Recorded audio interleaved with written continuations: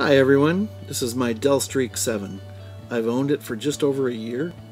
I stopped using it after about a month, probably for the same reasons a lot of other people do. The battery power, the battery life just sucked on it. It would just drain quickly.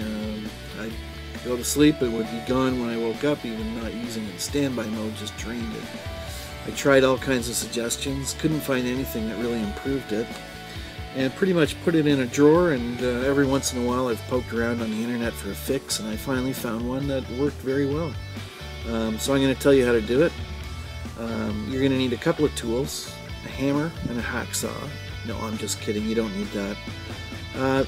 All you really have to do is go into your settings, turn your Wi-Fi off, turn your airplane mode on, then turn your Wi-Fi back on. That's it. That's all you have to do. Seems crazy, doesn't it? But try it and see if it doesn't make your battery last a whole lot longer. Did with mine anyway. Mine, I love my device again. So hopefully, if you've still got a Streak 7 Wi-Fi version, that'll work for you. Take care.